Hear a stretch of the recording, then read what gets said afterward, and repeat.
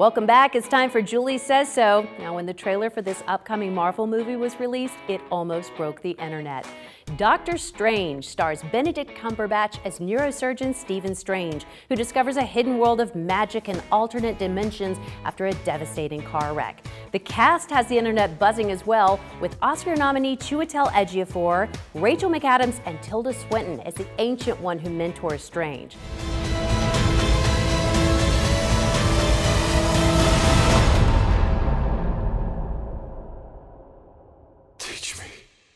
We won't see Doctor Strange in theaters until November 4th, but I imagine we'll hear about it nonstop in the meantime. If you're looking for a DVD, consider Brooklyn, starring Saoirse Ronan as Ailish. She's a young Irish immigrant who lands in 1950s Brooklyn, where she finds a new life and a new love. That all gets turned upside down when she's forced to rush back to Ireland and deal with a tragedy. It was sudden. When will they bury her? You want to go home, I guess. How would it be for you if I did go home? I'd be afraid. Afraid that I wouldn't come back. Yeah.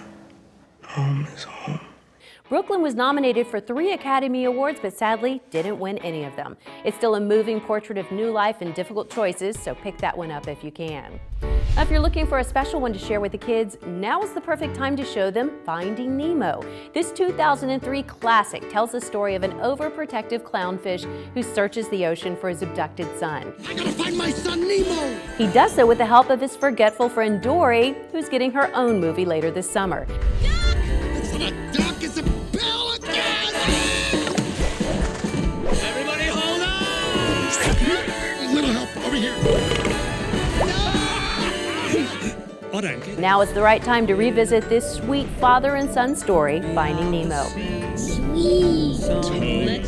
Remember, you can find all of my current movie reviews and free movie passes on my website. It's juliesaysso.com. If you haven't already, be sure to check out Julie's site.